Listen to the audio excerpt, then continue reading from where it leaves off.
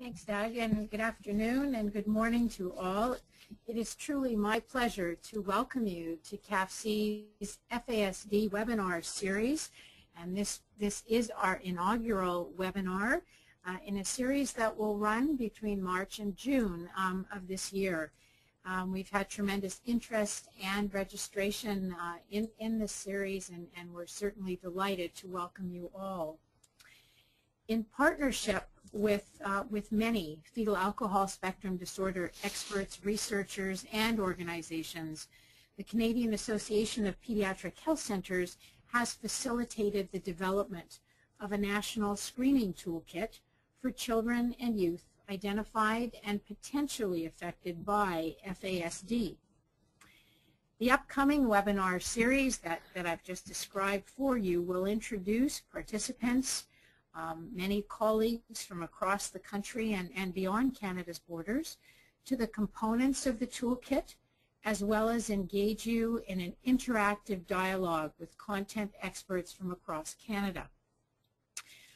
Our first webinar, which is going to be led by Dr. Sterling Claren and Dr. Christine Locke, is going to focus on fetal alcohol spectrum disorder, an in-depth overview, and a national dialogue with our experts. We're going to really present FASD from 10,000 feet, if you will, and then as our series progresses over the next several months, we're going to drill down into the different components of the toolkit, how it was developed, etc. I thought for those of you who are new to CAFC, I would just take a moment to share our organization with you and provide a little bit of background information. The Canadian Association of Pediatric Hospitals was co-founded in 1968 by the leaders then of the children's hospitals across Canada. Today, however, CAFC's scope ranges across the continuum of care, and we are very proud to support 45 member organizations from coast to coast, representing multidisciplinary health professionals that provide healthcare services to children, youth, and their families within our acute care hospitals, community hospitals, rehabilitation centers, as well as home care provider agencies. Again, that crossing the continuum of care, which is extremely important to the population that we serve. All children's hospitals in Canada are members of CAFC, thereby providing some tremendous linkage to clinical care, education, and research.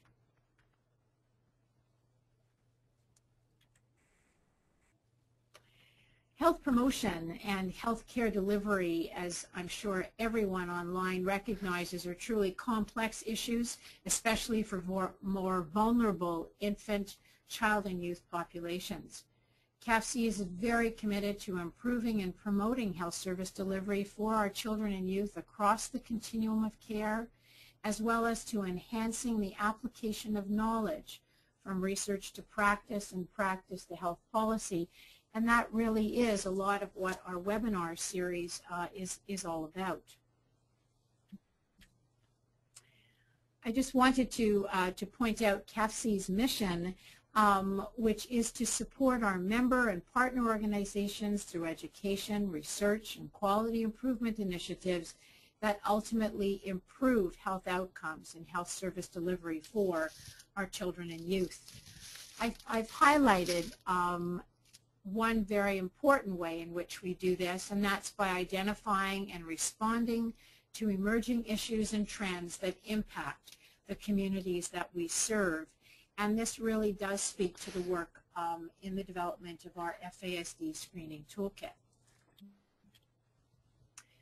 Our 5 strategic priorities are establishing programs and activities that address current and emerging child and youth healthcare priorities, fetal alcohol spectrum disorder certainly being one of them, advocating for transforming health service delivery for children and youth across our country, connecting service providers and key stakeholders to realize shared child and youth healthcare goals, and these webinars bringing so many people together from across the country is one way that we address that goal of connectivity. Fostering research, brokering knowledge, facilitating educational opportunities, and enhancing information exchange is another very key activity and something that really crosses everything that we do, as well as building capacity and enhancing the strength, the health of our organization to ensure that we can continue to meet and achieve our various goals and objectives. As I mentioned, that very top strategic priority to address emerging and current priorities and healthcare issues. Our work focused on developing our national screening toolkit for children and youth identified and potentially affected by fetal alcohol spectrum disorder has been a true labor of love for CAFC for almost 4 years now, and has engaged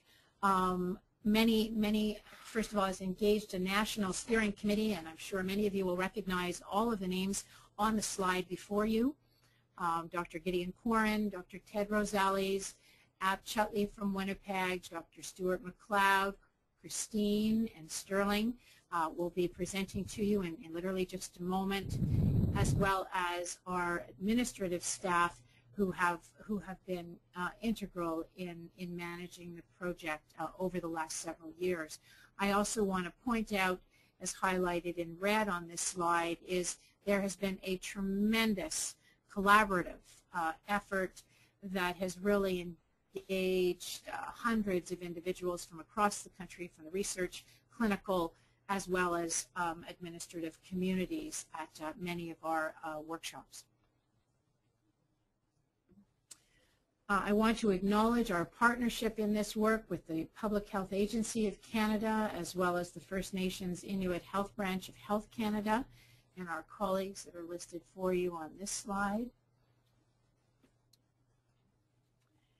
And then finally, just to share with everyone, and all this information is available on the CAFC website, our Knowledge Exchange Network, and as Doug mentioned, these slides will be available to everyone post today's webinar, but our series, which is being launched today, will continue with 6 webinars between now and June of 2011.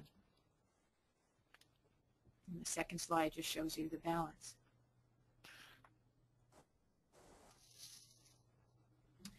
The purpose of our webinars is really all about dissemination and knowledge translation, sharing information, introducing you to the screening toolkit, wanting to mention to everyone that the tools within the kit are in fact currently being piloted in different areas across Canada, and the results of those pilot studies will be made available to everyone. Our pilot work will continue. It began in 2010 and will conclude in March of 2012. And we will continually update you on the information, on new information as it becomes available. And that you can currently access the screening toolkit by visiting the Knowledge Exchange Network. And the URL is posted here for you, and there'll be lots more sort of information shared with you throughout today that will guide you to the online version of our screening toolkit. And then finally, there's a bit more contact information here that will be made available to you post today's webinar. And without any further ado, at this point in time, it is my pleasure, and we'll just make sure that everyone can see this slide.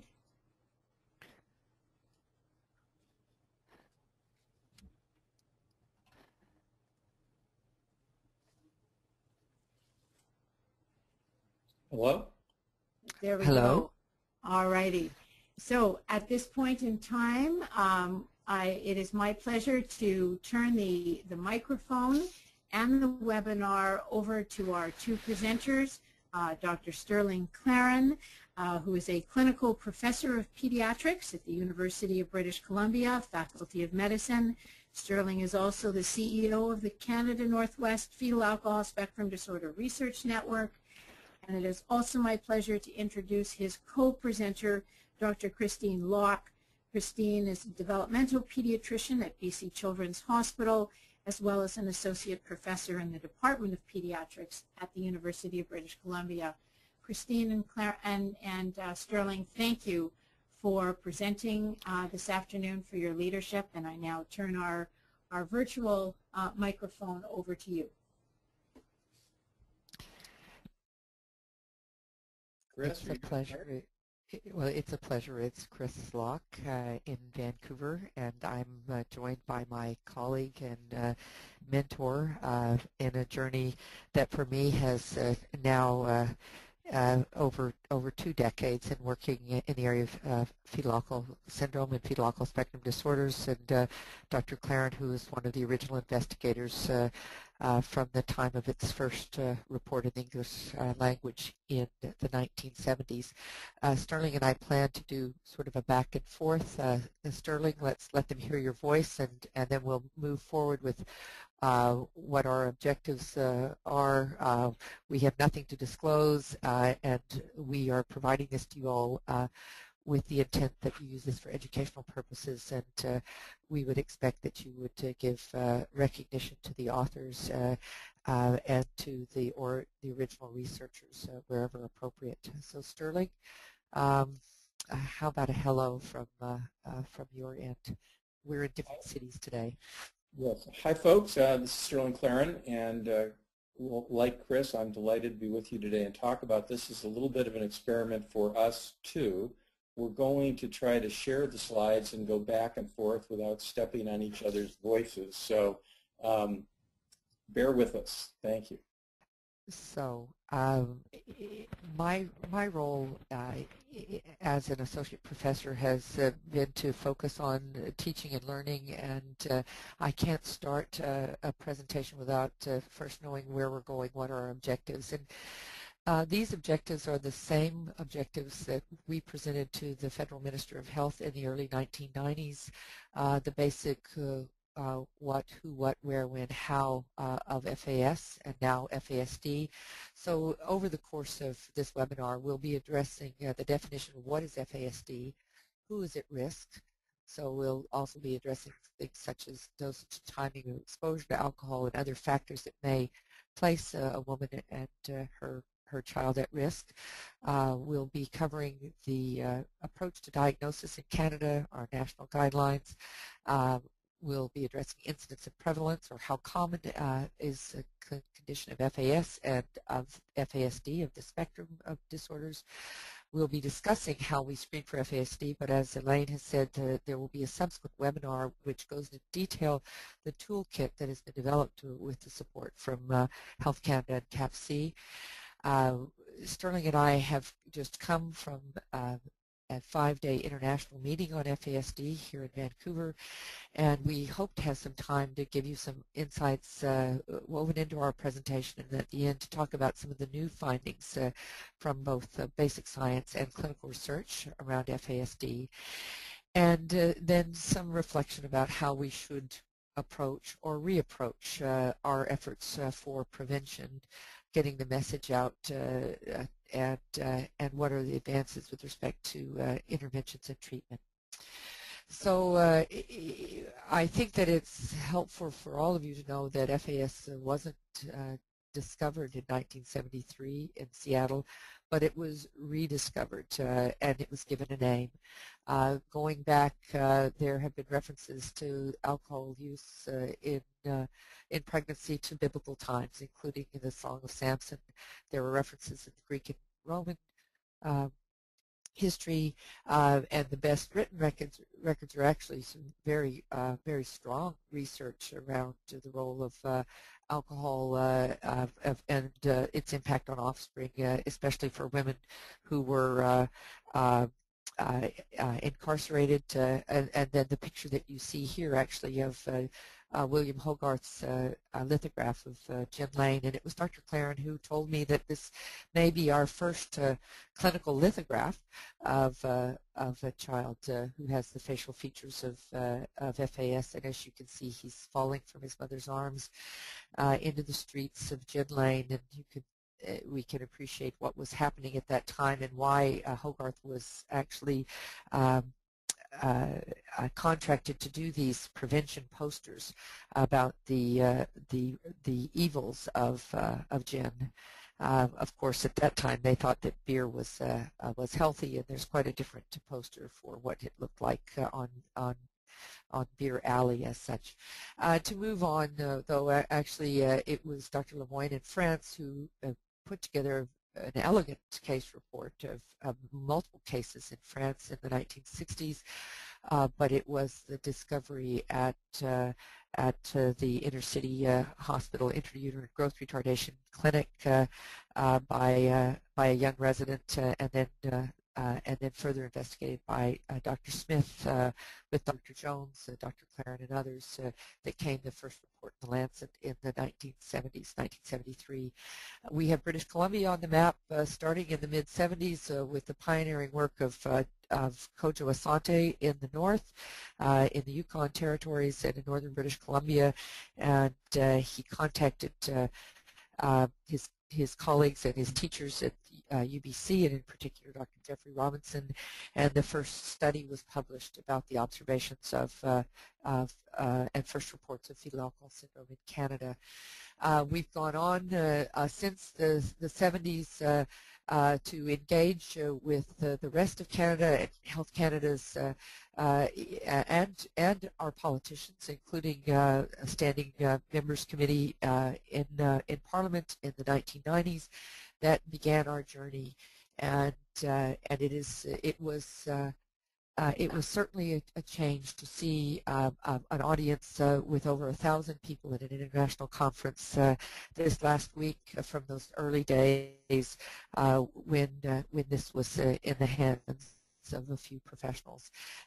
During these past 20 years, FAS has gone live as such across the world with high incidence of FAS seen in many countries, including Russia, Romania, South Africa, with active studies there. And we had over 20 countries represented at the international conference this past week. So FASD is an umbrella term. It is not a diagnostic term, but it takes under its umbrella the full fetal alcohol syndrome, which Dr. Claren will go into detail, but the triad of an effect on growth, facial features in brain in the context of prenatal alcohol exposure. A term partial FAS is used when essentially only two of those three features may be seen, and a term alcohol-related neurodevelopmental disorder, the more invisible disability, when you are working with an individual who is presenting with features of brain injury in the context of prenatal alcohol exposure, but not showing any of the physical growth or facial features. And so these are the terms that are encompassed in our national guidelines, and the only one that I haven't mentioned is the term alcohol-related birth defects. It has been used and misused over time, but it actually reflects specific birth defects which may also arise if at a critical time in organ development. So conditions like a neural tube defect, spina bifida, or craniofacial clefting, cleft palate, are some common examples of alcohol-related birth defects. It may occur in addition to features of the fetal alcohol spectrum disorder. Dr. Claren is going to take you through more of the elements in describing the syndrome and the spectrum of effects. Thanks, Chris. The first question that one might always ask when dealing with a teratogen is, why is there a specific syndrome at all? As we will talk about in a few minutes, teratogens by their very nature determined by frequency and dose and timing and many other features ought to give a wide range of abnormalities rather than a discrete syndrome. That's the situation for most drugs. And indeed, if that were exclusively true for fetal alcohol. If it was all fetal alcohol spectrum disorder, we may still not know about this particular serious environmental cause of birth defects. But fortunately, there was a lucky break. And at least for a few folks, there is a specific condition still called fetal alcohol syndrome. And as you compare that disorder on the slide, Chris, go back, to the whole range of the spectrum, you can see that the list of things that are part of the spectrum is what happened now? Is the same as fetal alcohol syndrome except for the face. Not a very important problem. People with FAS are rather cute. But that's really the only piece of the spectrum that separates that's discrete disorder from the group as a whole. Next slide. Growth deficiency was a herald feature of this disorder at its inception, but you'll remember that Chris told you that Dr. Smith worked this syndrome out in a growth deficiency clinic. Over time, growth has not been found to be such an easy thing to understand in kids with FAS or FASD. These are the original 11 children described by Smith for height, and you can see that at birth, most of them were quite short, and all of them were below 1 standard deviation. But over time, they grew in very different ways, and more than half of them wound up above -2 standard deviations by the time they were adults. Growth deficiency in an environmental agent like alcohol is really a muting, a blunting of full growth potential. And since we don't really often have enough information on family history to really be crisp in our prediction of how tall someone should ultimately be, defining growth deficiency as present in an individual case of FAS has been challenging. Next slide. Next slide. As I said, the face of FAS is the piece that separates FAS from the rest and is the most distinctive part of the disorder. Now, I will tell you that these kids all have the face of FAS. How do I know that? Because I diagnosed them all. At the end of the day, facial recognition still is mediated through the human brain in a nonverbal pattern recognition manner. And while trained clinicians will all tell you that these kids all look the same, you all know they don't completely look the same. You can tell who's a boy and who's a girl, that they have different racial backgrounds, that they're slightly different ages, and so on. They don't have similar ears. They don't have similar foreheads, if you can see their foreheads. So how do we say they're all the same? That actually took a great deal of work. Next slide. The work actually started with things like this. This is a doll that was put on the market. A grandmother found it and thought it looked like her granddaughter with fetal alcohol and bought it for her daughter to give to her grandchild. Push the button, please. The doll was named Pitiful Pearl. I believe it's been taken off the market now. But the point was, if an artist could make a face of FAS with a doll, there must be a way to analyze this face and figure out what exactly makes the face look like it looks. Next slide. This was ultimately done with a computerized system. Susan Astley and I took photographs of children that experts said had fetal alcohol syndrome. We passed all the photographs around to a group of other dysmorphologists, got a data set that everybody agreed was the face, and sent it into the computer and said, what exactly are the features that make these kids look alike to experts? It turned out, after analyzing about 70 different findings, that 3 were key. The size of the eye slit opening, the palpebral fissure, and the shape of the upper lip, and the little widget between your nose and your lip called the philtrum. As the philtrum gets longer, flatter, smoother, and the lip thinner, coupled with small palpebral fissure openings, that turns out to be the features that doctors are recognizing. Next slide. Just a better example of those changes. You'd think that measuring a palpebral fissure would be a simple matter, just holding up a ruler in front of the face. But it actually takes a fair amount of training. Where you position the ruler, where you place your eye, how to deal with parallax, how to not turn the ruler too much. There are a number of things that can change accuracy here. And if you're off by more than a millimeter, you can be off by a standard deviation. So this is actually a more of a sophisticated thing to do than you might initially think. Next slide.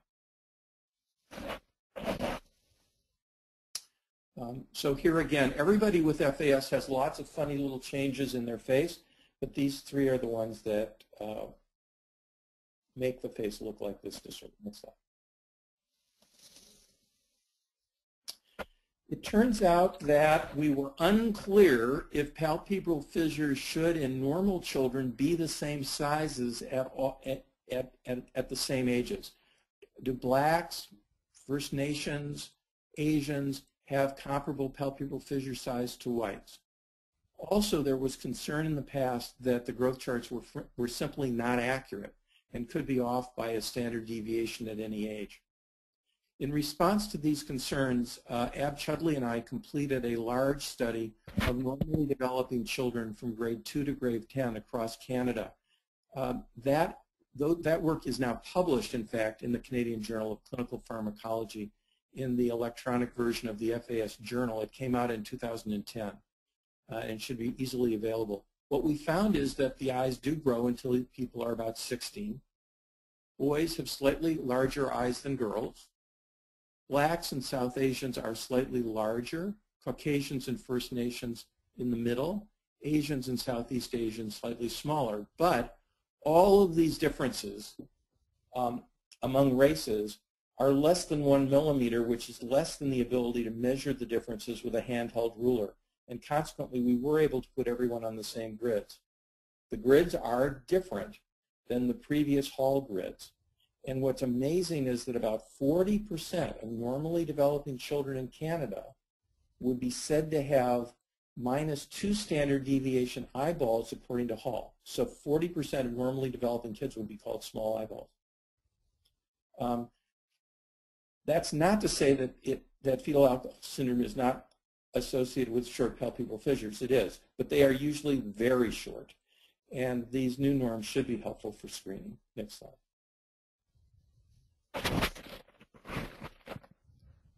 Now, why should alcohol predict the features that it does? Well, the eyeball itself, of course, is eye tissue. And so the eye is brain tissue. So it's the first window that the face has into the brain. But look at these embryologic slides of the little blue area, which is neural crest cells from the prefrontal region. This is initially brain tissue coming from neural crest.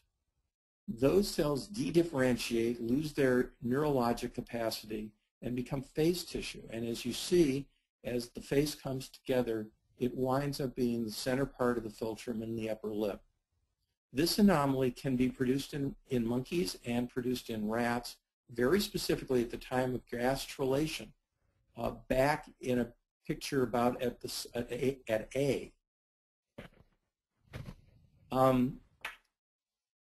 And anomalies in a window of approximately the 19th day of pregnancy cause this flat philtrum, smooth upper lip situation. Did I just say that backwards? Yeah. The flat philtrum, thin upper lip. Anyway, if you think about that, it means that if you don't have a flat philtrum and a thin upper lip, you won't have the full face of fetal alcohol. If you don't have the full face of fetal alcohol, you won't have the defined condition of fetal alcohol syndrome. So while alcohol is causing damage across time during gestation, in fact, fetal alcohol syndrome requires exposure in a very short period in the 19th or 20th day of pregnancy, which may explain why the syndrome is such a low frequency finding in the spectrum. Next slide. And this is just to emphasize that while there's this point in time for the lip and philtrum, the real damage to the embryo from alcohol is occurring over broad periods across much of gestation. Next slide. Very old slide. My first paper on fetal alcohol. Shortly after Smith and Jones and colleagues defined fetal alcohol syndrome, the first baby who died with the disorder came to autopsy, and I was a fellow in neuropathology at the time, and the brain came to me. It doesn't take a neuropathologist to appreciate that that bottom slide is damaged in every way a brain can be damaged. The cortex is abnormal and thin and flat. The ventricles are too large. The corpus callosum, the big band in the middle, is in fact missing. White matter is deficient. Basically, this brain was universally and completely malformed. While this degree of damage is rare in fetal alcohol, every part of the anomaly seen here has been found in one child or another. Alcohol has the capacity to pretty much damage every organizational system in the brain. Next slide. This is, I don't know if you can all see this exactly, but the surface of the brain is actually here in this case of fetal alcohol. Are you doing it? I am, and so. Can you point out where the true surface of the brain is? Yes. So the normal surface of the brain is that little white line sort of in the middle of that slide. And the cortex is below the line. What's above the line is actually a malformation.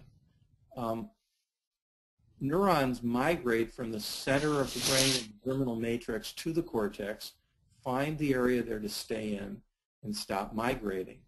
In this severe case of FAS, they didn't stop migrating. The cells continued through the cortex onto the surface and became a surface malformation.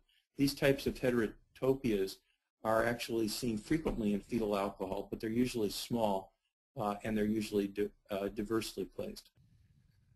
Most kids with FAS, of course, are not that severely malformed and they don't die. And indeed, the whole notion of doing screening to look for structural malformations of the brain as a part of the definition have not been terribly helpful. About 85% of kids who have brain damage related to alcohol still have normal sized brains and grossly normal shaped brains.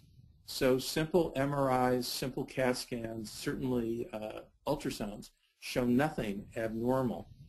However, more modern visual techniques such as these do show abnormalities. Unfortunately, these are really not ready for clinical uses yet. Chris and I learned at the meeting last week that these kinds of images are currently being used, and they're actually discovering now that there are specific patterns of lateral changes associated with the lip and philtrum anomaly and medial changes associated with the palpebral fissure anomalies, further giving evidence that the face does predict the brain. Next slide. People are now starting to use neurochemistry to look for changes in the brain that are not structural but chemical. And you may have heard that choline has been found to be deficient in the brains of people with fetal alcohol. The meaning of that is not completely clear, but it has been consistently found over time. Next slide. So as I said, alcohol can affect every part of the brain and gives rise to then a pattern of functional abnormality, which can be organized this way, with brainstem causing problems with regulation of state, cerebellum at least giving rise to issues of motor skills, coordination, balance, possibly vision, the limbic system having issues of attention, the left temporal lobe, speech and language, the frontal lobes and the prefrontal lobes, executive functioning and reasoning, and then of course multiple locations for memory and learning and cognition. And that all leads to a final common pathway, which is a person's ability to cope in the real world is diminished and their adaptive skills are low based on multiple patterns of anomaly above. Next slide. For those of you who like mnemonics, this can be reorganized as alarmers, misspelled, I think appropriately, and one can then think about all the different ways one needs to evaluate the brain in order to understand the adaptation. Simply determining that somebody is not doing well in school, at home, in society, is not the answer. It is only a clue. It's the place to start. Next slide.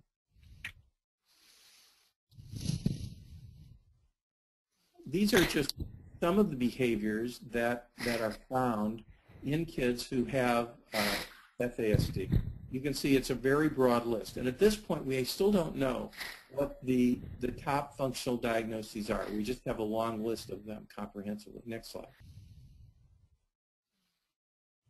Now, normal adaptive behavior really depends on three broad interactive functions: temperament and mood. Are you a happy, sunny person? Are you slow to warm up? Are you interested in the world around you or kind of not so interested?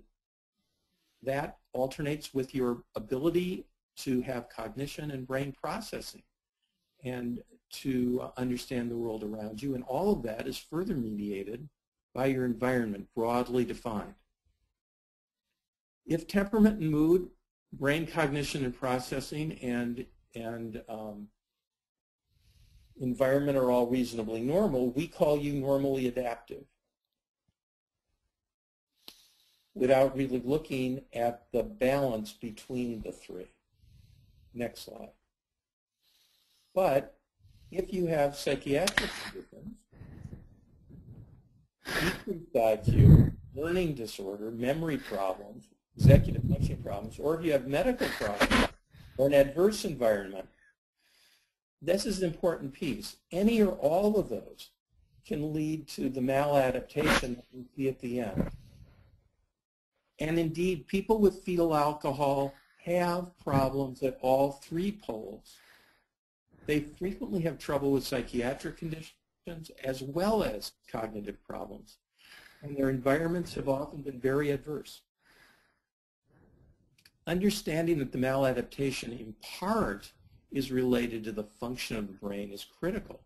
But understanding that it's also related to medical conditions, psychiatric conditions, and an environment is equally important. Next slide. Now, this condition has been given many names in the past.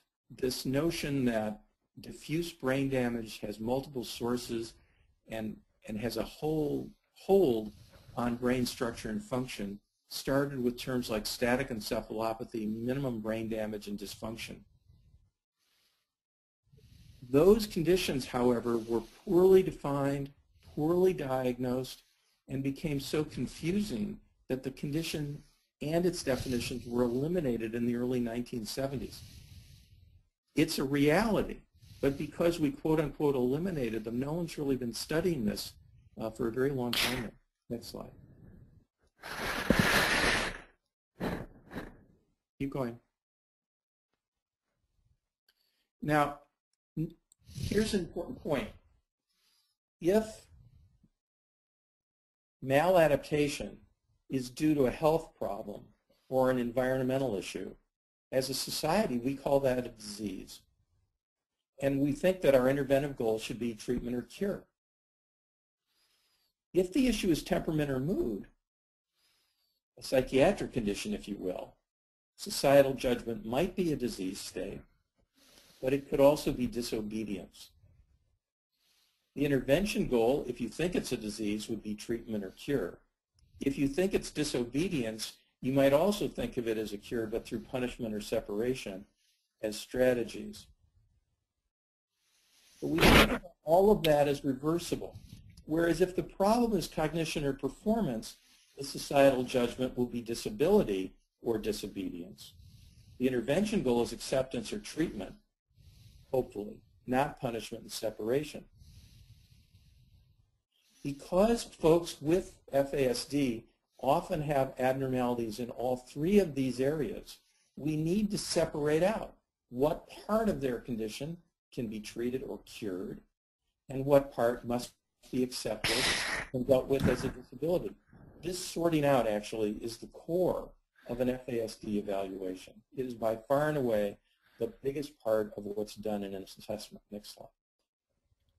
So who's at risk for having FAS? And how much drinking does it really take to get us there? Next slide. This slide is actually not a joke, and it's endlessly out of date.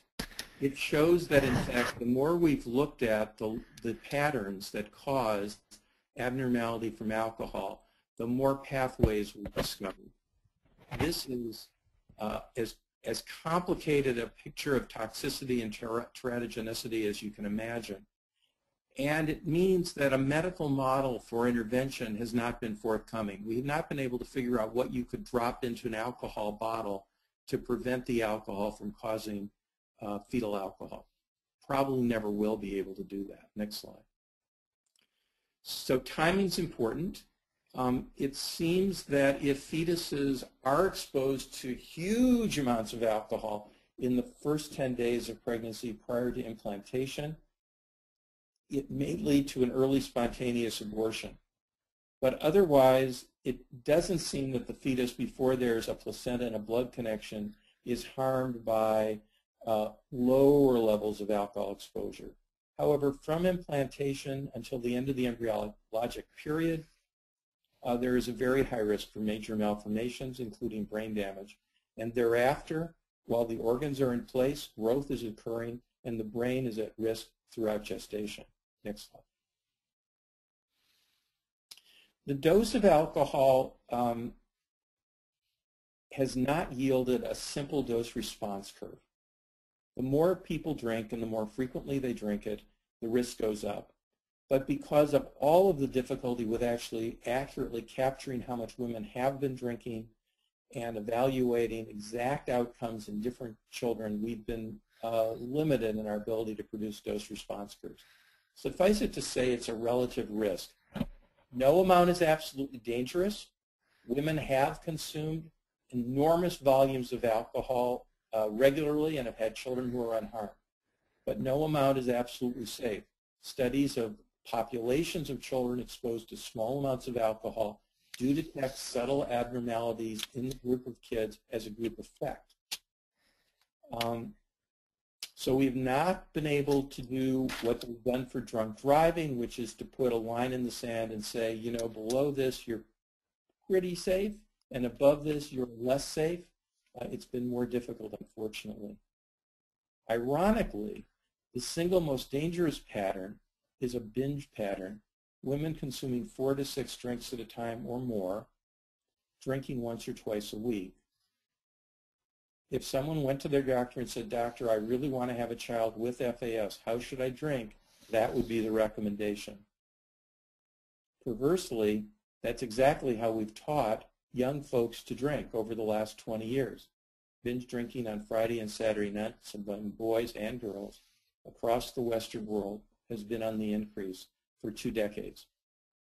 The highest possible risk drinking approach. Next slide. The fetus also plays a role. These are twins. In identical twins, there tends to be a similar degree of effect. Fraternal twins are more likely to be variously affected to the point of this couple of children where one twin was perfectly normal, the other had almost complete fetal alcohol syndrome.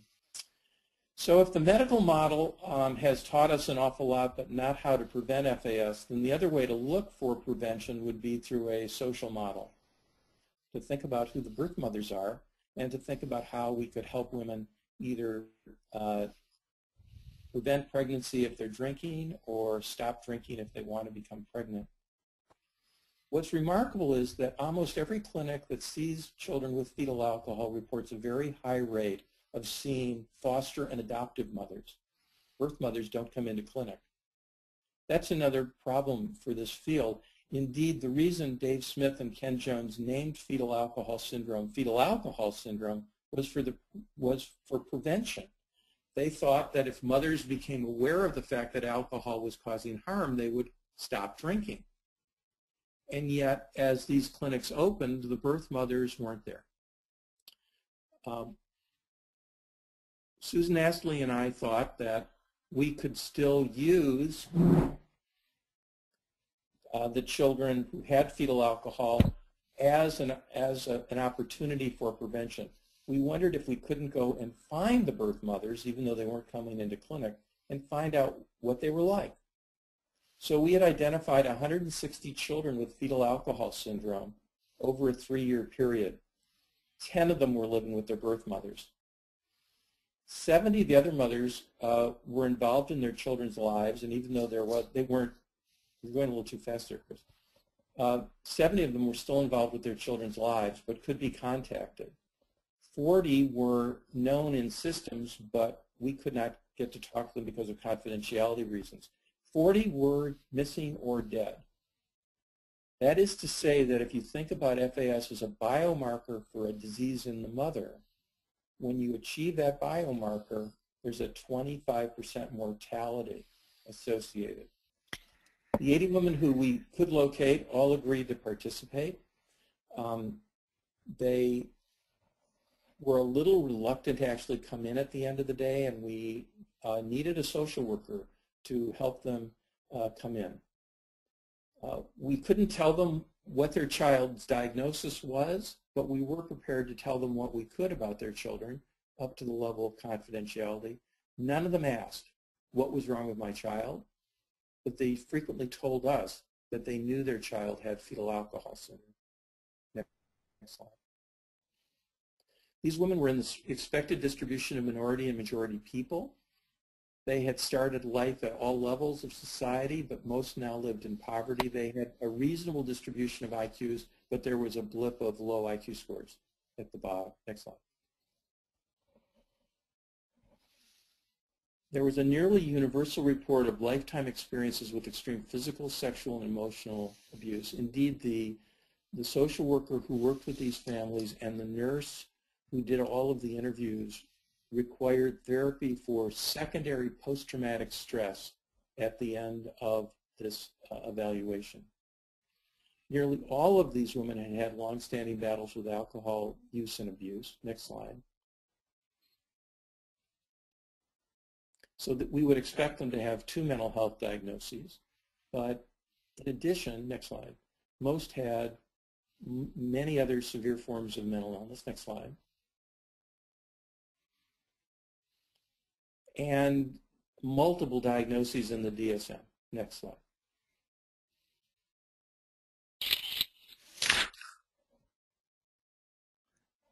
They were very isolated. By the time we saw them, they were living in restricted environments with very few friends, very few relationships, and limited activity. About half of them had fetal alcohol themselves. Next slide. And the best access they had to services, including mental health and medical care, was when they were pregnant. So when one looks at these women, one sees, go back, when one looks at these women, one sees that they were actually in difficult straits, trying to get help, having difficulty getting help, couldn't get mental health and addictive services to work together frequently.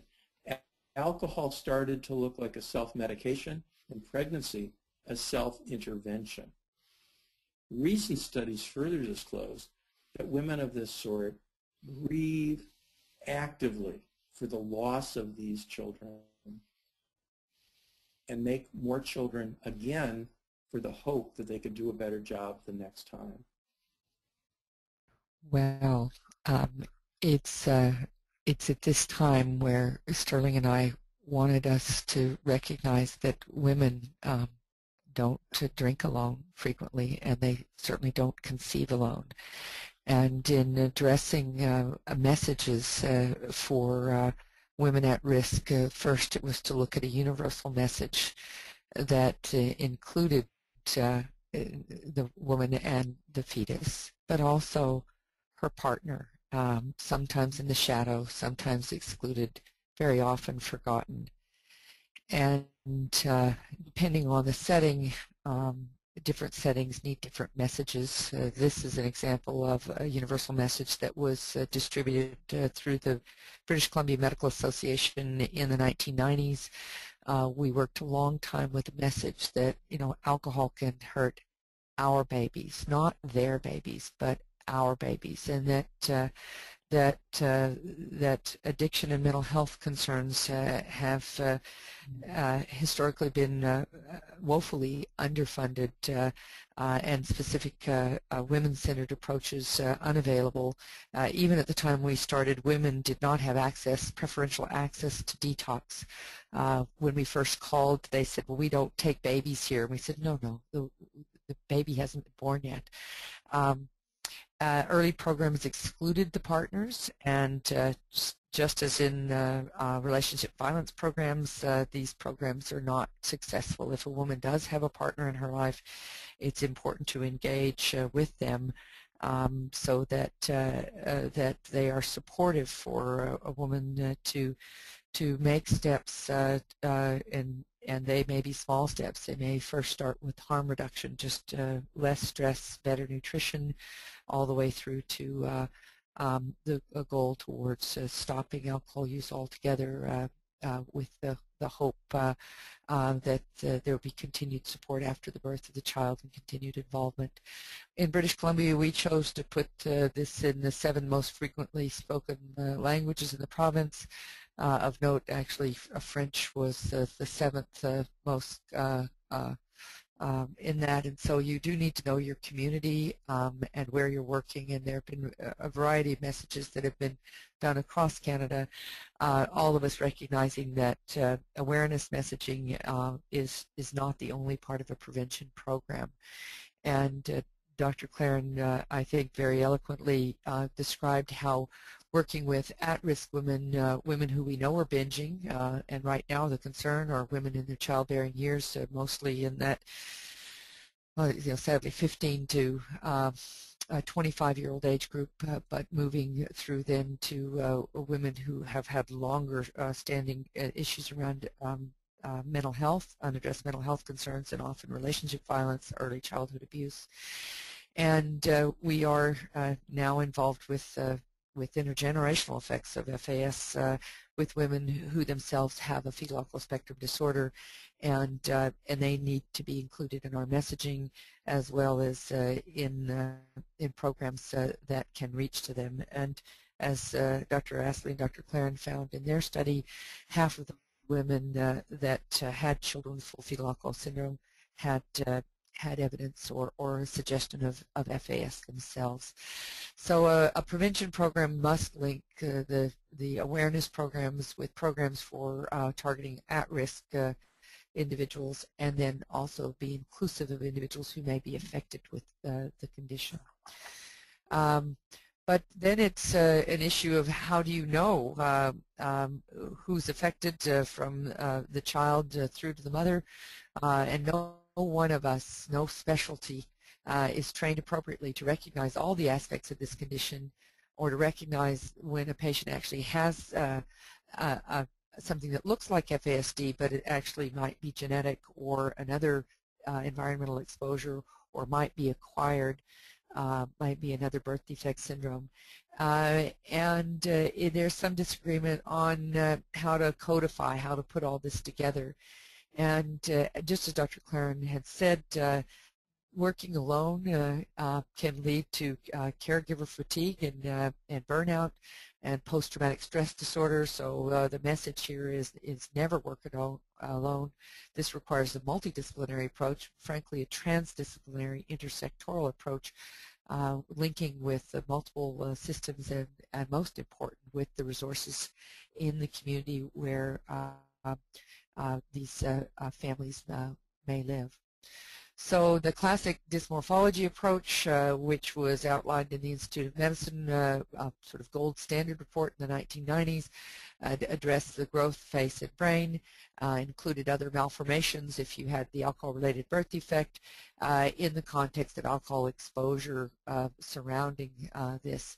That will not be adequate. An easier way to start to have people break down the team approach is to use much of the approach that we might have learned in our biostatistics and epidemiology. And we have to credit Dr. Claren and Dr. Astley for putting the FAS diagnostic approach, or for FASD, into 4 digits, and then so 4 domains, and then the 4 digits of severity, so that one can look at the domains of growth, the facial features, and impact on the brain, and in the context of a known or unknown alcohol exposure, and actually code that. So that growth deficiency is on a scale from no exposure or no growth deficiency all the way through to significant growth deficiency. And Dr. Claren's early slides show that even in that early group, the majority did not have significant growth deficiency, but might fall more in the moderate or even mild range. And so you can't use that as a single factor to screen or diagnose FAS or an FASD. The next would be the facial features, and the 4 would be if all 3 features that were identified in the facial photography approach would code for significant facial involvement, and then the example of brain dysfunction if there was physical evidence, either significant impact on cognition, well below measured abilities associated with that are associated with intellectual disability, or frank brain malformations. And then lastly, the level of certainty of alcohol exposure with this example of 3444 representing a full fetal alcohol syndrome because of the definition that the growth deficiency can be in the moderate range. But each individual can be placed on this grid. It begins a discussion point, and these aren't fixed in time. They may change over the development of the individual, and as more is known about the brain domain, or certainly more is known about the level of alcohol exposure. So the Canadian approach was to really harmonize the Institute of Medicine report, which was accepted as a gold standard in the 90s, to bring in this really practical approach of using the 4-digit coding system, and then put it in a language that was current in the Canadian healthcare system and social service programs, as well as to reflect the values of our universally funded healthcare system, with an approach to diagnosis and recommendations for how to access a diagnosis with what was available in your health region. This was published in the CMAJ in 2005, and as my colleague and co-author of the guidelines said, these are guidelines. These aren't laws. These are guidelines, and with time, these guidelines will adjust and change. But it has made a significant difference in Canada to have East Coast and West Coast using similar terminology and a similar approach to describing individuals that are assessed and in approaching diagnosis. In the 2005 guidelines, and we won't belabor this, but there were identified 9 domains that were the neurobehavioral measurements. And it is interesting now with the newer research studies in neuroimaging that Dr. Claren referred to, that many of the things that were identified are indeed showing correlation with advanced imaging, in showing that we may at one point be able to be more sensitive and more specific for the behavioral phenotype, or the behavioral fingerprint of what represents brain injury under fetal alcohol spectrum disorder. And the alarmers that he showed earlier that are included in this that have to do with attention and adaptive behavior and memory and executive functioning are incorporated in these 9 domains. But the growth deficiency in FAS, those subtle impacts on growth may occur in pregnancy, but It generally, obvious growth deficiency is occurring in the latter parts of pregnancy. Women who stop drinking by mid-gestation will not have the growth deficiency in infants. And with our outreach and harm reduction programs, we are certainly seeing less of the growth deficiency, and only, for me personally, I'm seeing it only in women who are older and have had multiple pregnancies and other affected children. So there is something about age and number of pregnancies and perhaps the length of addiction, and perhaps even the nutrition and health of the mother that has an impact on whether or not we will be able to even consider growth as an important marker of alcohol exposure in the future. Can we screen for growth? Most children who are absolutely growth deficient will not have FASD. There are genetic causes. There are causes associated with prematurity and complications of pregnancy. And lastly, most children with FASD have no individual evidence of growth deficiency, as we discussed. If we were going to develop our screening tools for the face, only when we see the eye slits are less than 2 at the second percentile, and the lip and philtrum are both thin and flat, and although that does predict the face, this is too specific and sensitive for FAS. And Dr. Claren very nicely went through this discussion earlier. This will lead to a large false negative rate for FASD. Could we screen for brain injury only? We can look for this mysterious maladaptation that, again, Dr. Claren nicely outlined, that if you only consider a disease model, you will miss, but you have to consider temperament and mood, as well as cognition and functionality. We can look through the alarmers that adaptive behavior, the language, attention, reasoning, memory, speech and language, motor skills, executive function, but that won't be complete. If we looked for intellectual handicap alone, we will be missing a great number, because early on studies have shown that the majority of kids will not have intellectual disability as measured on a typical IQ test. And so currently there is no pattern that is specific for FASD. And this will lead to large false positive rates. So what do we need? Can we screen for the mothers? We can look for women who drink excessive amounts, and both Dr. Claren and I had sons who collected Mad Magazine, and this is a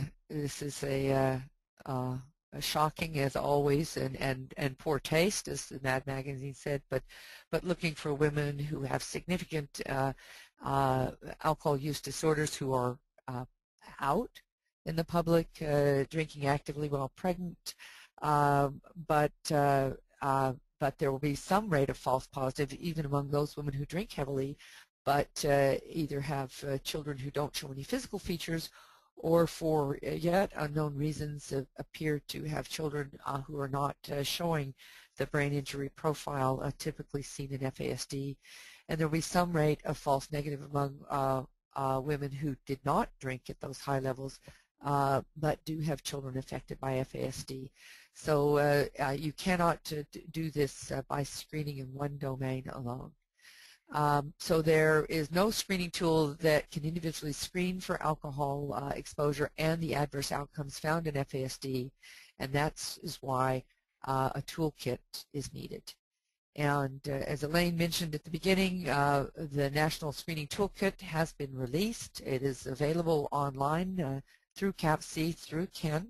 It is a dynamic model, and again, next month you'll find out more about the elements of the toolkit, but we need to say that this toolkit ranges from being able to screen the newborn through to youth, young adults, with including things such as meconium on a population based to see if there are high rates of alcohol use that can be detected from the beginning, about the beginning of the second trimester on, through to screening kids who may come in for concerns regarding their temperament and mood and their behavior through a neurobehavioral screening tool in communities where schools can be involved and more culturally appropriate settings, the medicine wheel or Northern Circle tool to work to identify children and their as well as their mothers, and provide earlier diagnosis and much earlier support and intervention.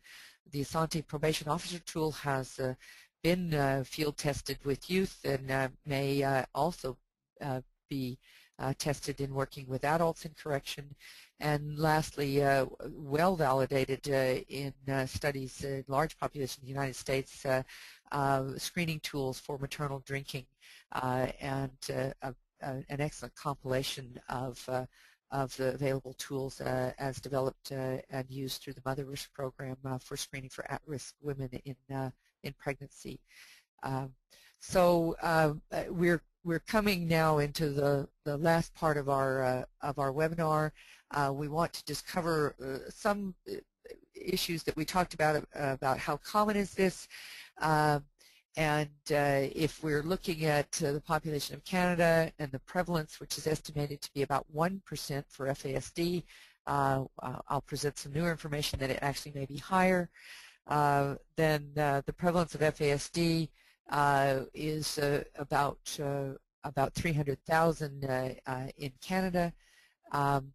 If we looked at incidence, then you're looking at something in the order of 3,000 if you're looking at new births each year.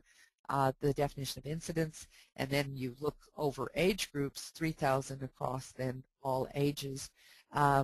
We need to look at capacity, and this will be available to you afterwards, but newer studies are now showing that for full FAS the incidence is indeed much higher than what we thought for FAS being about 1 in 500, but getting closer to perhaps 1%, and certainly it's about 1.5% for children in foster care. And the new work done for in-school screening, this has been done in the Midwest of the United States as well as in South Africa and in Italy, and we're looking for FASD prevalences to be as high as 5% or 1 in 20 individuals. The early studies in British Columbia, where you're looking at isolated communities where drinking was prevalent in most pregnancies, then we can and may still see an alarming presence where we go from 1 in 20 individuals to as high as perhaps 1 in 5 individuals. So there's the question of why should we make a diagnosis? Without a diagnosis, we have no approach to prevention. The diagnosis is possible, it's necessary, it's meaningful for individuals who are affected and for their family and caregivers, and the big question is, will it be available? We need this. Chris? Yes. I just wanted to emphasize this point. In all of Canada right now, I don't know where you folks are listening to this, but in all of Canada there are approximately 1,500 slots per year available to make diagnoses of FASD per the Canadian guidelines.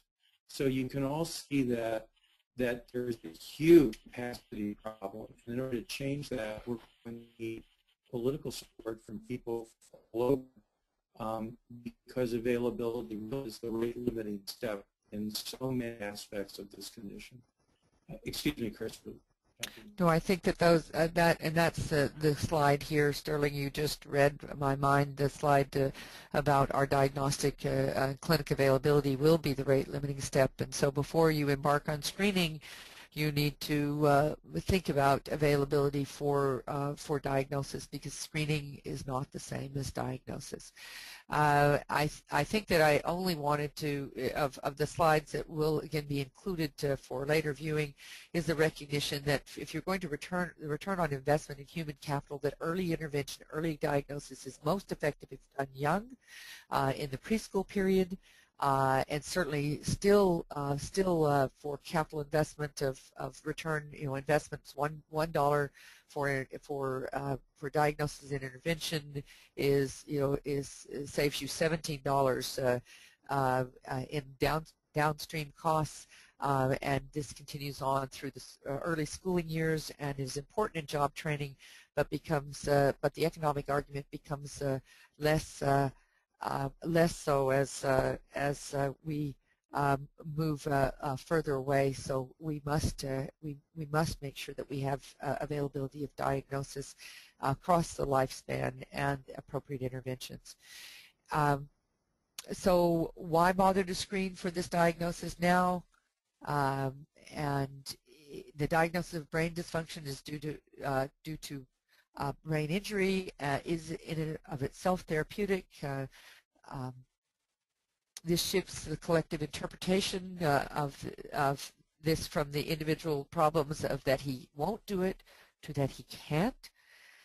It allows for selecting opportunities for individuals to have new interventions and new programs. And it is one important way to identify high-risk mothers for subsequent interventions, as Dr. Claren so clearly indicated from their studies at the University of Washington. The downside was that the risk of screening will turn that we could turn screening into diagnosis if you don't have assessments that are available. If we don't have assessment spots, there's a risk that inadequate FASD evaluations will be offered.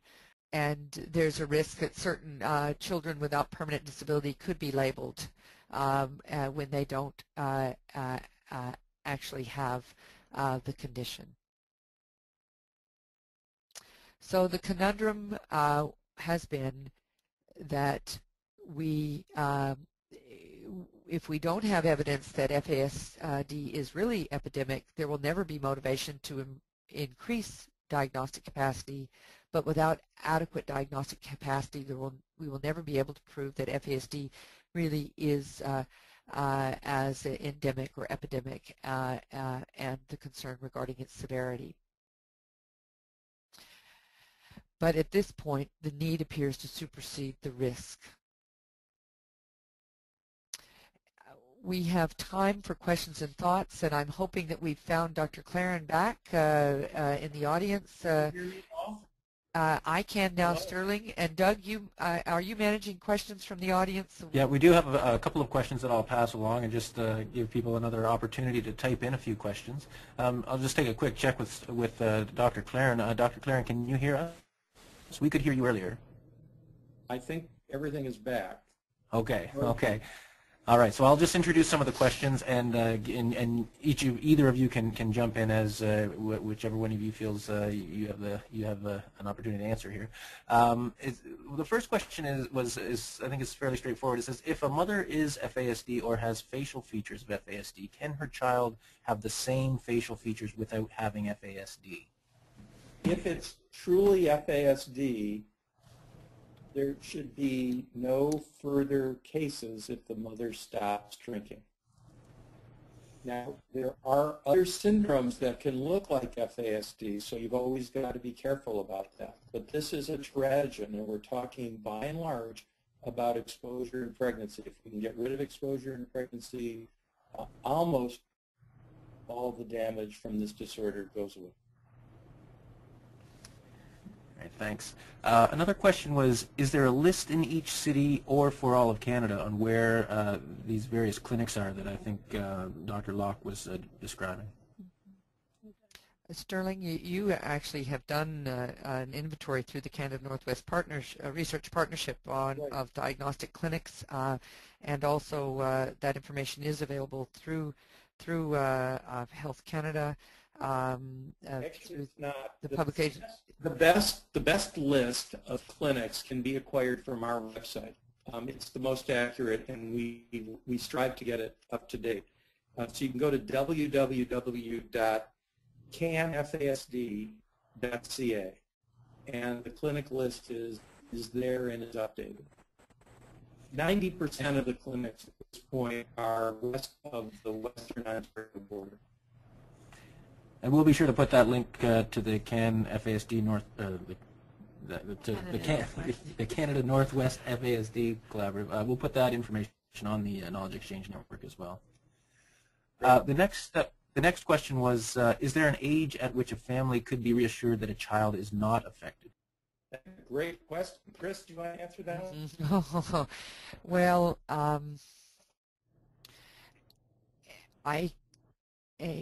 I think that what we have learned is that our neurobehavioral measures, those which are done to look at an impact on the brain, become more sensitive as we grow, and we can look for differences.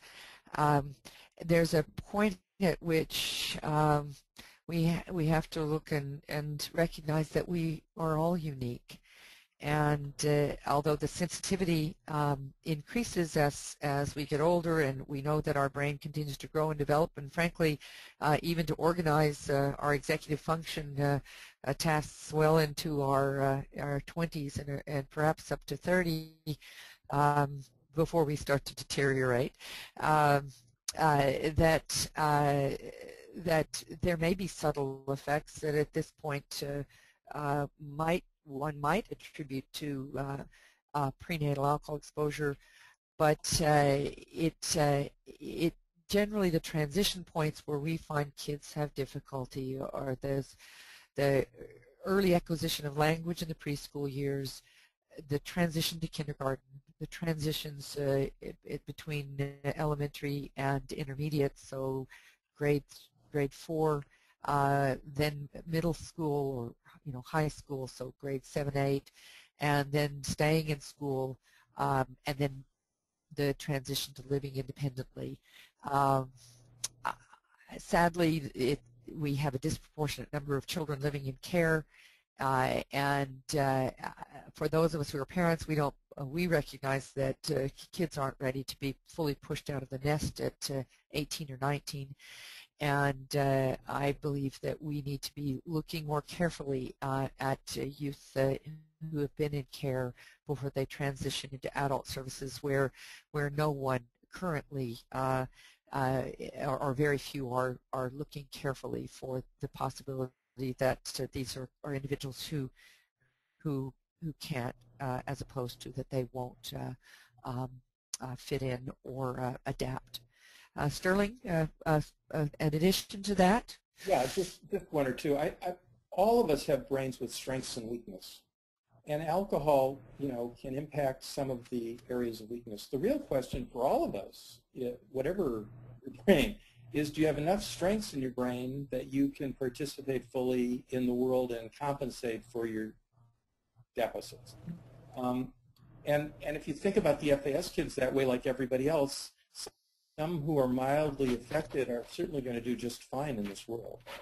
So the answer to when can you be sure anybody's brain is completely normal? Never. But, usually by 7 to 11, if you're going to have some major trouble with learning or social skills, they're going to be apparent. All right. The next question, regarding children in foster care, what are the percentage of FASD children? The person asking the question understood it's 1.5% of children in foster care.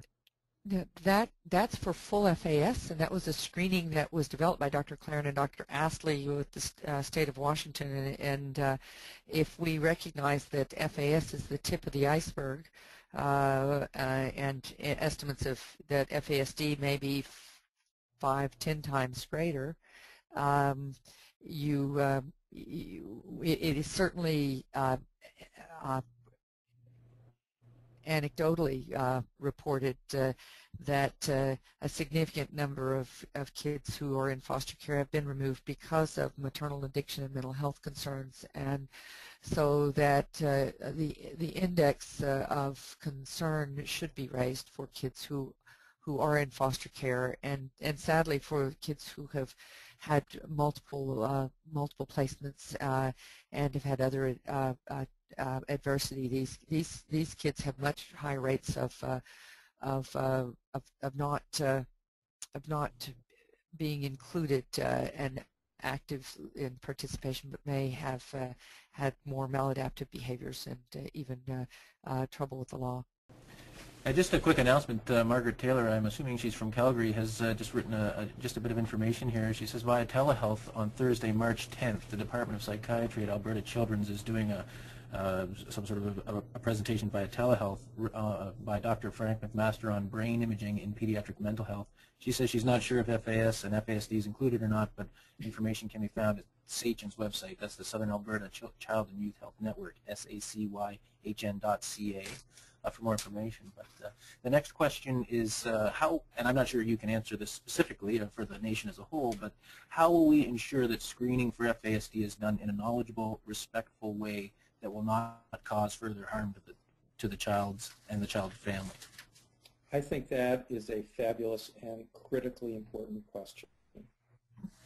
And it is not the intention of the screening toolkit to be launched as an active participatory event yet. I think there are many questions of that type that need to be very, very carefully evaluated first, and they have not been as yet.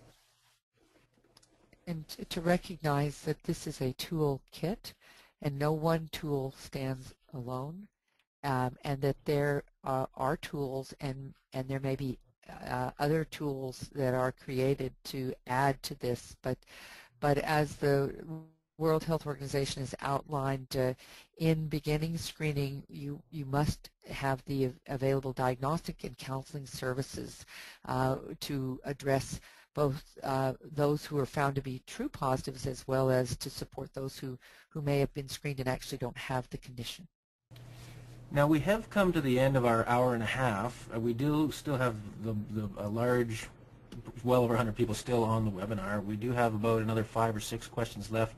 Dr. Claren and Dr. Locke, if you're willing to just stay on the line for the purposes of the recording that we're doing, would you mind staying on and just answering the questions for those who are willing to or able to stay on longer, as well as for the recording?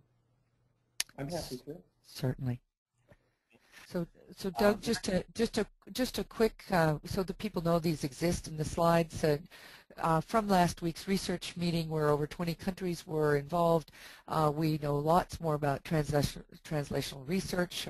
The screening toolkit was presented.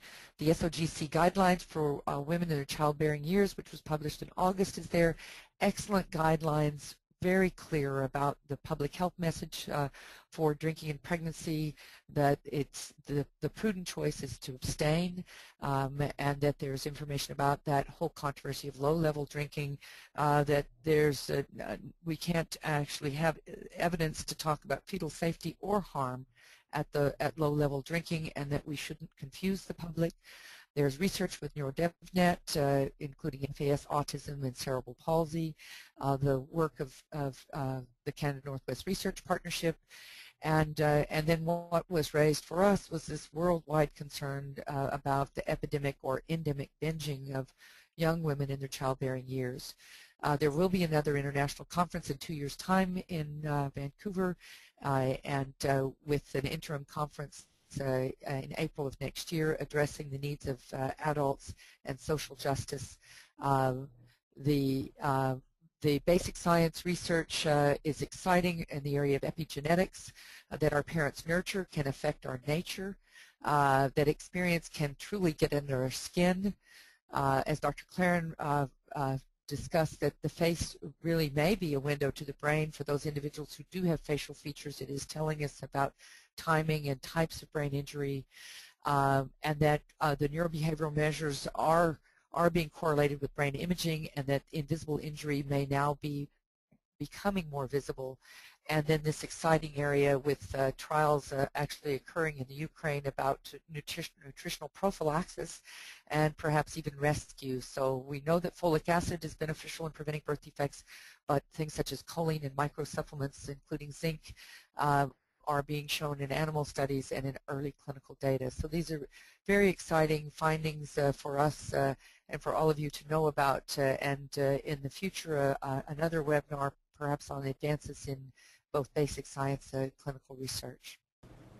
And thanks, Chris. That's some great information. The next question that we had on the list was, I'm a social worker on a postpartum community team. How does the public health nurse assess for the most appropriate supports to be offered to FAS moms for safe and healthy parenting of newborns? I work in an inner-city program with high-risk moms and a harm reduction model, and I think you have to start with where women are at first. Do they need a safe place to live? Do they have enough food? Are they safe? What do they need? Do they need child care for their kids?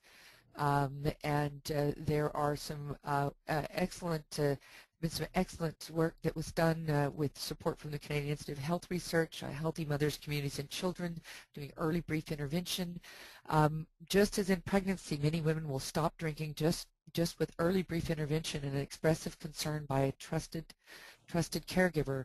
The same has been found for postpartum women. So it's all about relationships and trusts and working in teams that will be most important in that type of setting.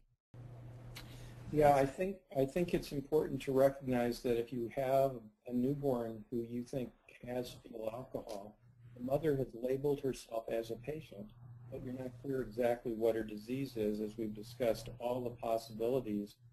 She may have brain damage herself, she may be addicted, she may have all sorts of other issues going on. I think Chris has given you good advice about starting where the mother is. But again, part of the issue is she going to be competent to raise her child even with support? And we don't want to be too quick to remove a child, obviously, but neither do we want to be too slow. And one of the things that's been observed over and over again for the kids who have been put into foster care is they've had, very rocky roads after they've been separated from their parents. So the whole issue of helping the mother maximize her skills and get sober and get organized and monitor the child for optimum upbringing are both your jobs, and it takes a great deal of individuation. And the African proverb, it takes a community to raise a child. It very much includes support for parenting and for early child development and close teamwork among all involved. The next question we had was, parents who are struggling with the notion that their children might be affected ask me what assessment can be done in the school system. So she's asking, what are the names of the assessments used by psychologists to indicate executive functioning difficulties, and is that the same as adaptive functioning? First, it is not the same, and the challenge in the school system is that they have a limited budget, and it depends on whether the assessments are being funded from the provincial system or through the school district, or even from the school. Access to psychologists it's varied across the country, and then the level of training and skill and use of more of these neuropsychological tests also varies, so that having a simple measure of it's not simple, but a measure of cognition or IQ and achievement are generally the first things that the school can provide, as well as really I think what the teacher in the classroom sees. If you have a skilled teacher, they have picked this up and they realize this is a good kid, but this is a kid who is not understanding. Sterling has a more close association with the partner who is an education psychologist. Sterling, your comments about whether there's something that that can be done in the school before going into a more multidisciplinary assessment for FAS would be appreciated here. Yeah, what we're dealing with, of course, is diffuse brain damage. So no one test and no one aspect of the brain ever tells you the whole story. That's why we presented those slides with all those different parts. And the adaptive test is sort of the final common pathway of no matter what's wrong, when you add it all up, you're going to have trouble being adaptive, getting through the day properly. The battery itself is not done by any one person. It's done by psychologists, speech pathologists, and occupational therapists at a minimum. And so the schools generally aren't looking for that. They usually have the capacity to diagnose for IQ, and they often will be able to do about half the battery. So it's a good start, but it's usually not complete. It may answer the questions about why the child is having so much trouble or may not. But the real problem in Canada is what Chris said. There is a dramatic undercapacity in most school districts to get to kids quickly and efficiently. All right. Someone has asked, she's indicated that she's from the educational field, and she's asking, is it appropriate for her to join the next webinars? And I think the answer to that is yes, as many of the tools that are part of the toolkit are designed for individuals and practitioners outside of, that are not working within the health system, such as the youth justice system, the education system, et cetera. So definitely many of the tools. And the question that followed that, and perhaps I could get the presenters to comment on that as well as this next question that I'm about to ask here. If the capacity for accurate screening and diagnosis of FAS and FASD seems to only get real as children age past early childhood into school age, how are the very young children picked up for potential screening? Well, that's a real problem. Early tests of brain function are really not absolute tests of brain function. They're really tests of developmental projection. And the half of the kids with FAS who are going to have intellectual handicap, you can pick them up early. But the ones who have IQs that are more in the normal range and have more subtle trouble with memory and executive function and planning, social communication, you can't test that very effectively in that range. So what we need in FAS is something that's simply not present. We need an at-risk category like we've developed for cerebral palsy. And if you have the face or if you have a history of exposure or what have you, we ought to be able to, help kids in those risk groups just get good early developmental support until we can sort it out, as we do with other kids with other disabilities. And I think that's as good as we can do at the moment. Sterling, it's Elaine, and I just wondered if we could add just a quick comment on the meconium screening tool, which certainly is something to be considered at this point as well. Sterling or Chris, did you want to comment on that? Currently the meconium shows I think its greatest ability to look on a population level for whether there's continued drinking in communities which may not be recognizing this, and that certainly was the case where it has been field tested and initially validated in Ontario, and with plans subsequently to validate elsewhere in Canada this year.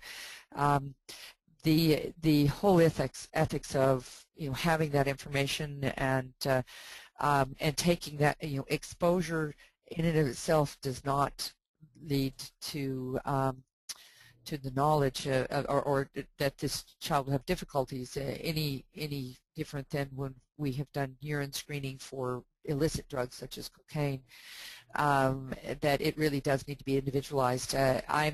This question came up at the international conference, and we are looking at that time when kids begin to speak and acquire language, sort of 18 months and through 3, 4.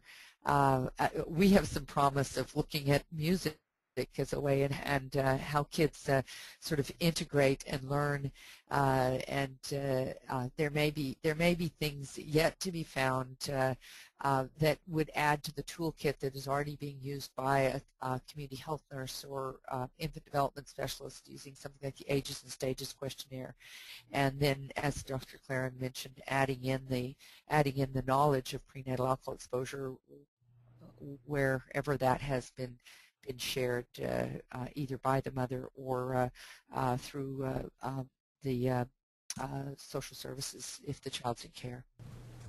All right. We've got a few last few questions, so just let me know when you've had enough, or otherwise we'll keep going all day here. One of the questions was, although we are using FASD as the umbrella term, are we still diagnosing individuals with other diagnoses such as partial FAS, ARND, etc.? And if so, what are the diagnostic criteria, or where can this person find these criteria?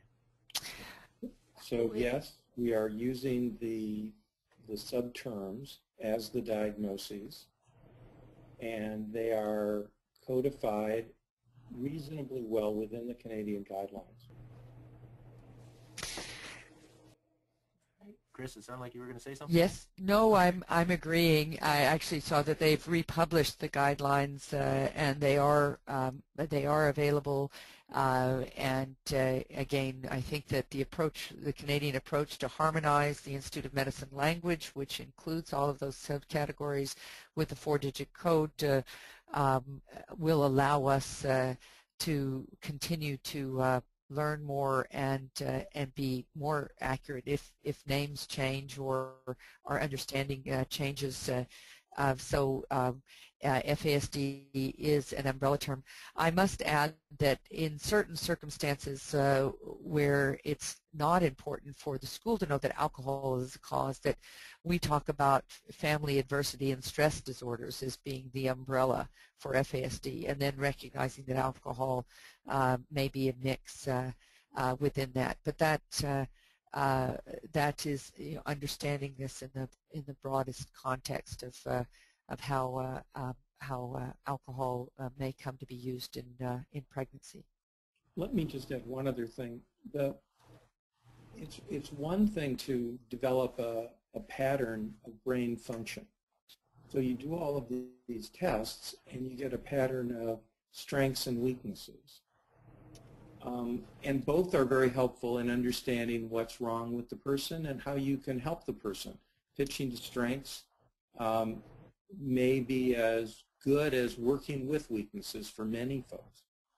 What's not in the guidelines, what's not in any of the systems yet, is at what point you draw the line and say that this pattern of strengths and weaknesses equals disability that should get you special services in school or special help from social service departments.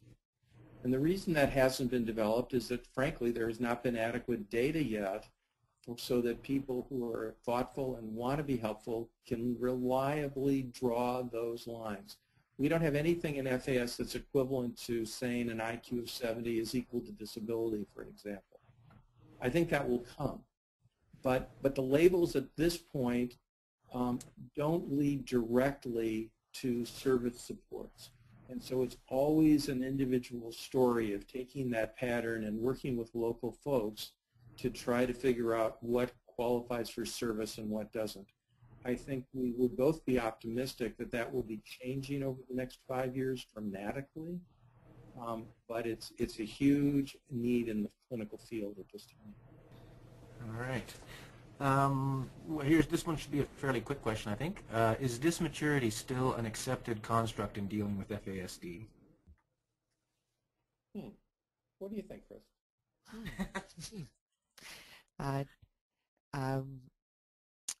Well, my first thought is that this issue, we talk about growth retardation or growth restriction. Dysmaturity, the term dys as opposed to immaturity, means different.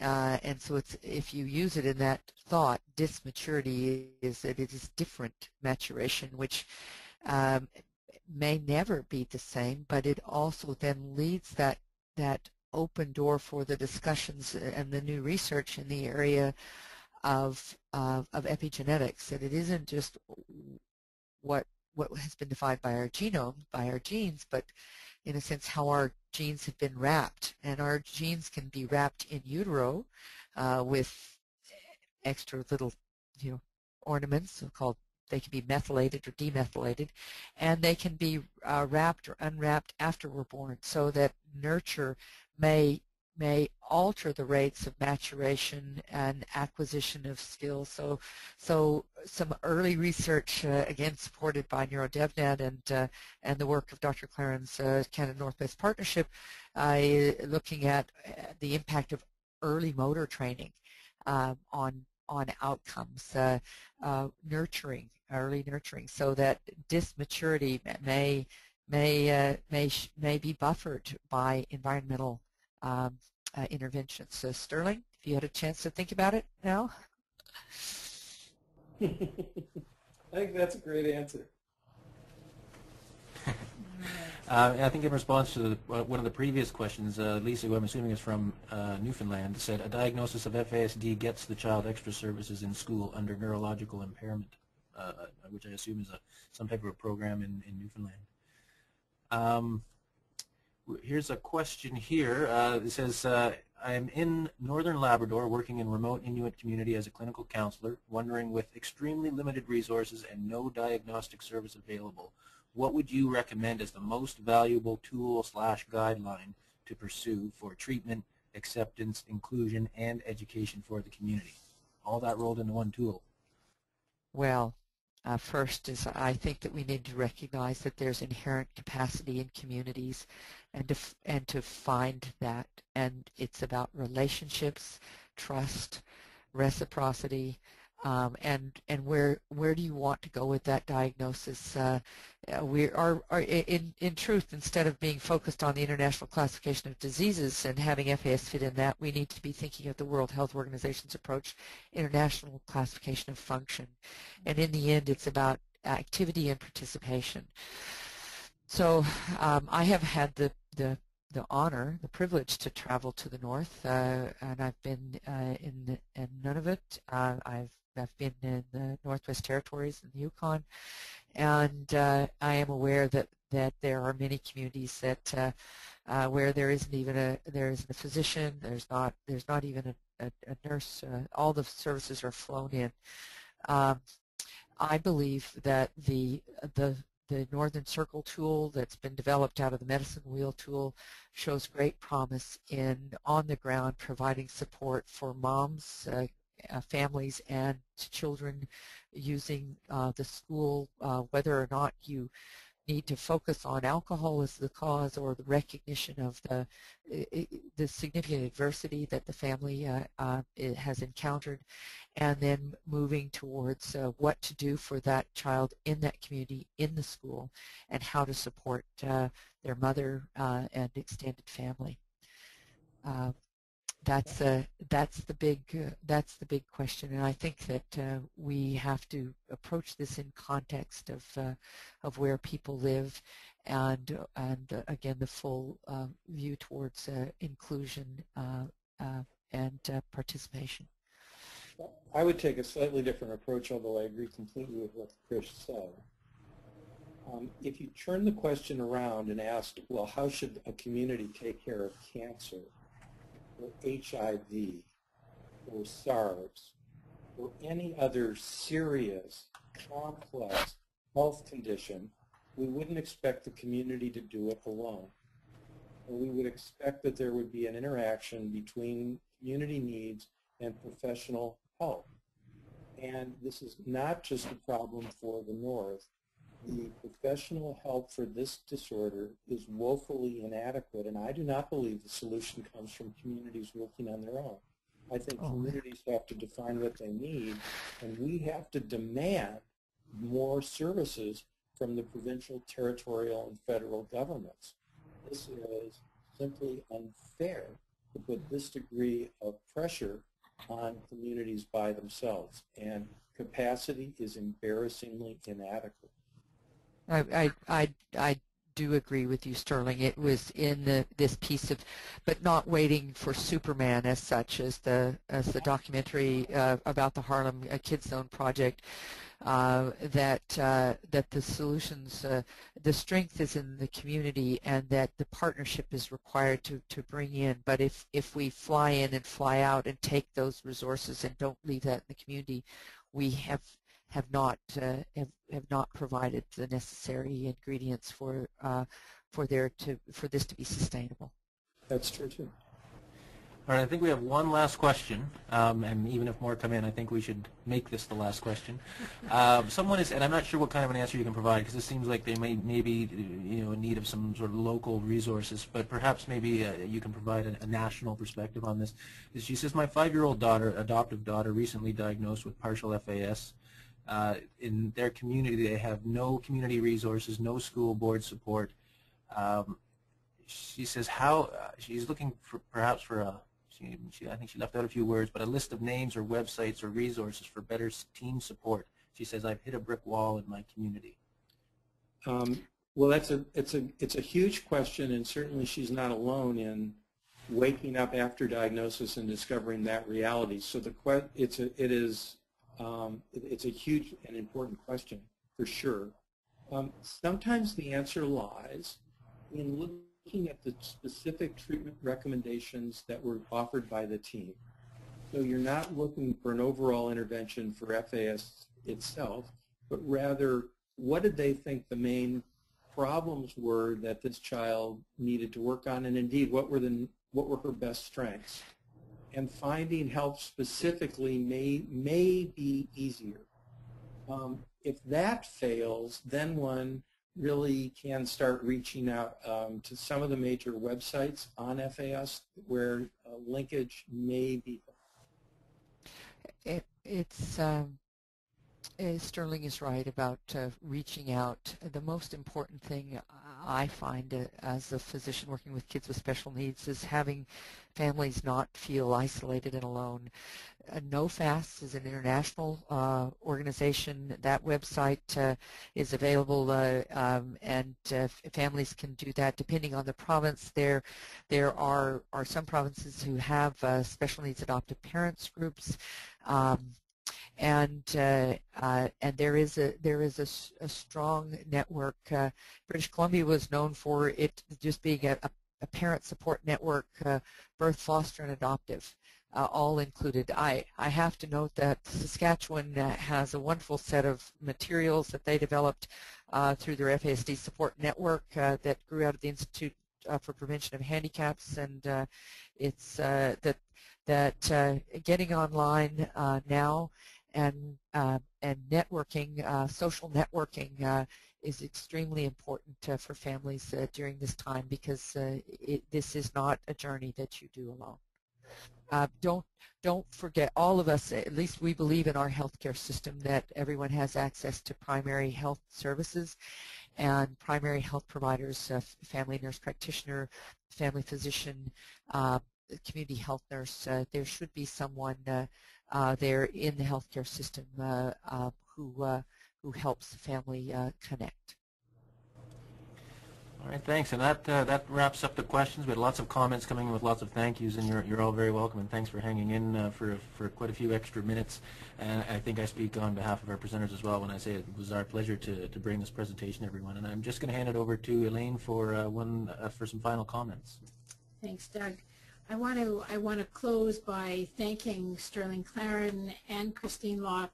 Sterling and Christine, you've done just a stellar job this afternoon, and the engagement of all of our colleagues across the country, I think, is clear evidence of how much people have benefited. So my sincere thank you on behalf of CAFC. I also want to thank Doug his guidance and leadership throughout the webinar, and I know we all extend that thank you. I wanted to just mention to you that our next webinar will be on April the 6th. We have chosen the same time of day for each one of them, so it will be April the 6th at 1 p.m. Eastern Standard Time. We are projecting a 90-minute webinar, but we'll always leave that flexibility as we've done today. The focus of the next webinar is really going to be getting to know the screening toolkit in its current format. I also want to acknowledge a very important comment that Chris made, and that is it's a living document. It's being piloted, and it's going to continue to grow. The focus of that webinar will really be on the definition of screening and the criteria that we use to select the 5 tools that are currently within the kit. We will drill down and focus a little bit on each of the kits and the various sectors and populations that they will target. And we will again look forward to your participation. Please share the information about the webinars and with your colleagues in your respective communities. Everyone is welcome. And I just want to add a final comment that, as Doug has mentioned, the complete presentation and podcast of today's webinar will be posted on CAFC's Knowledge Exchange Network, and that can be easily found on CAFC's website at www.cafc.org. And on that note, I'm going to once again thank Sterling and Chris and ask Doug. There was one comment made. The next webinar is Wednesday, April 6th. I'm not sure if someone said the 7th or if it was published as the 7th, but it is Wednesday, April 6th. Yes. Thank you, Doug. And again, my thanks to all. Have a great day now. Bye-bye now.